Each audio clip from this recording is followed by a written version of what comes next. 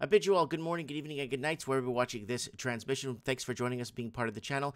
It is I, Mike Martins, the voice of the Commonwealth, connecting the dots across the Commonwealth to figuring out what is going on.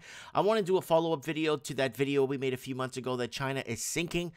Its economic outlook does not look good at all, and what we're seeing right now and what's been happening in the last 24 hours is beyond what anyone could have fathomed, and it's happening quick. So what are they going to do?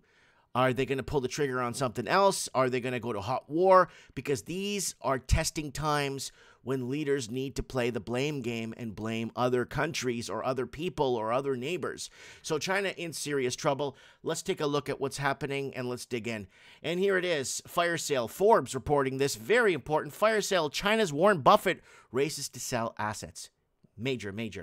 The debt crisis that roiled China's great real estate market has spread to one of the country's largest conglomerates.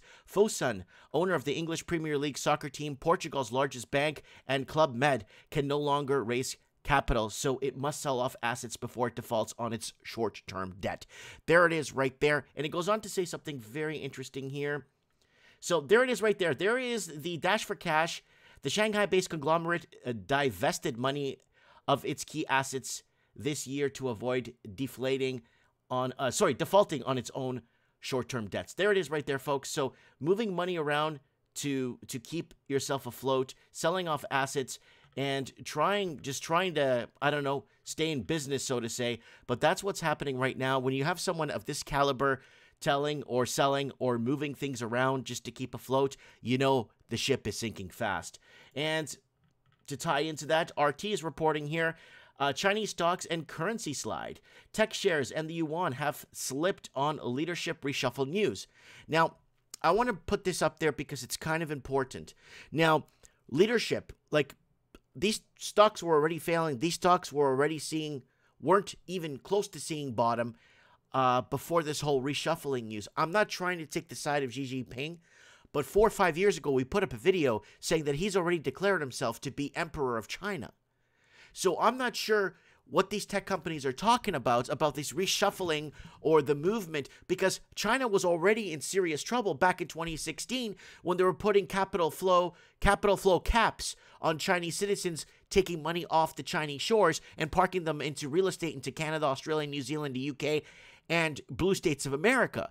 So people need to remember that, you know, this has already been something that's been going on for a long time. Are these stocks already reaching a certain level where we're just going to have to blame the leadership again, even though he already made note that he was going to be emperor of China regardless? I mean, that's a third term. That puts him ahead of Mao, right? Mao Zedong, I think, had a third term, or supposedly, right?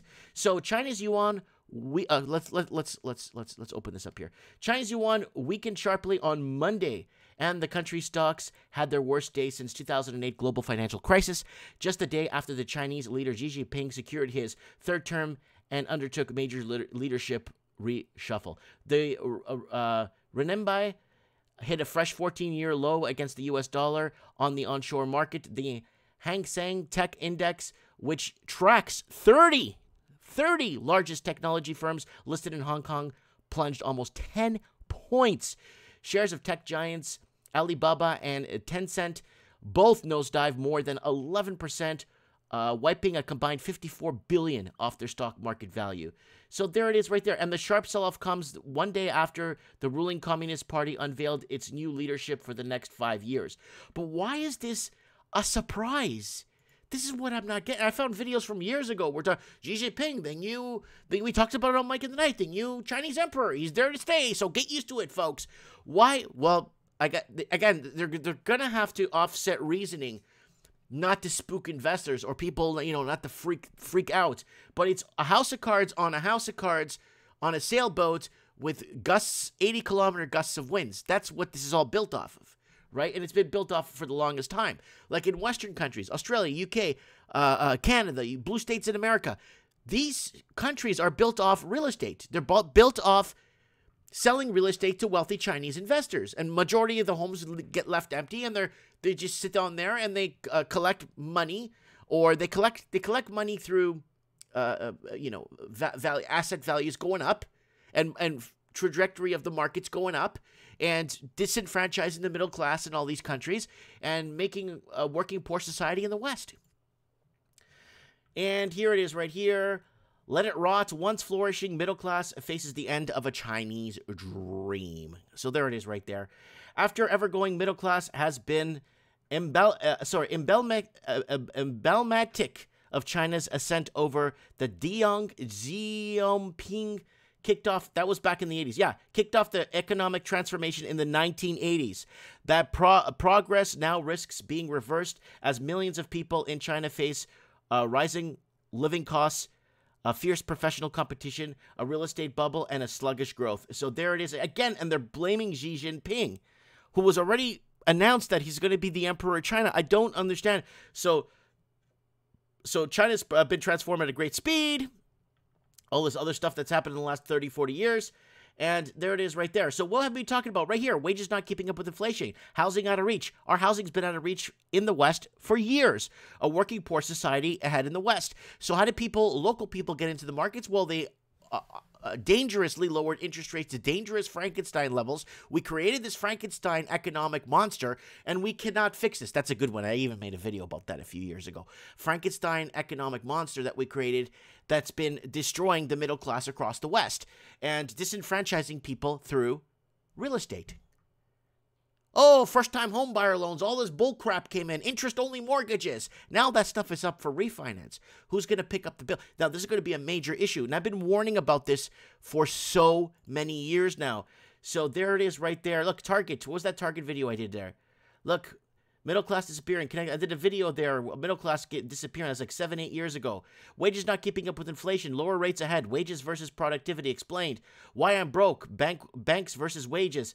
It just keeps going on and on. Uncharted economic waters ahead. How living costs compared then and now. Wages not keeping up 4 years ago.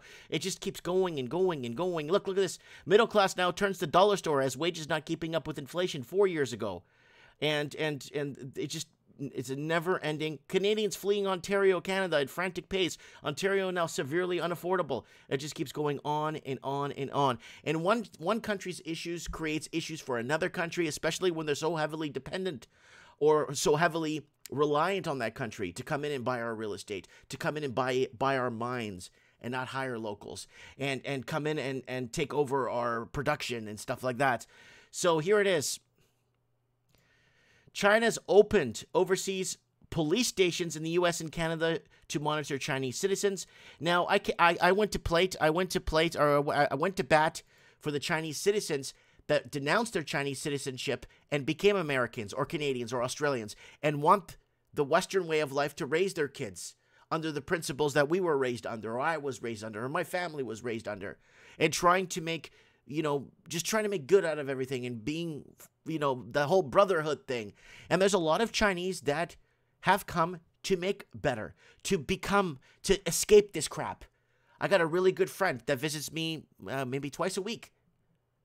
He's Cantonese, and he tells me, man, we escaped this, and now it's becoming a bigger problem here in Canada, but it's not being seen as well. But in China, it's happening full-blown. But in Canada, it's not being shown, or people just hide the fact that their countries are crumbling and are falling under communism. So China has opened dozens of overseas police stations around the globe to monitor its citizens living abroad, including a location in New York City. There's a couple in Toronto. We covered this already when it broke weeks ago, but we also covered it on Mike in the Night too. So there it is right there. So there it is right there. Housing crisis. This is what we've been talking about here on the channel. Housing crisis. Chinese investors looking at Calgary to destroy middle class like Toronto 3 years ago. Chinese household debt level raises to record. People won't be able to pay their mortgages by 2023. That's in China, folks. I made that video 2 years ago. And it just keeps going on. No Canadian hires at Chinese-owned business in Canada, by the way. No Canadian hires for 4 years at Chinese-owned BC mine. There it is right there. So Toronto housing market on fire. Chinese money has arrived in a frantic pace 5 years ago. If we go to Better Dwelling today and we check, housing in Toronto's crashing. Housing in everywhere. if you bought at the wrong time, they're looking at gauges at what time you bought, and if you bought at a specific time, you'd be underwater today, and what blah, blah, blah, and how much did you put down? Did you put down a nice, fair size amount so the principal could get tackled? You know, like, it's crazy. And this is something that I've been very vocal about, and even in parts like, look at this, Portland. Runoff of Chinese money. Seattle invaded by investors. Portland housing now unaffordable. And because the Chinese, just like my Cantonese friend was telling me, the Chinese firsthand were seeing what was happening there. But here in Canada, they don't like tell this to people, right?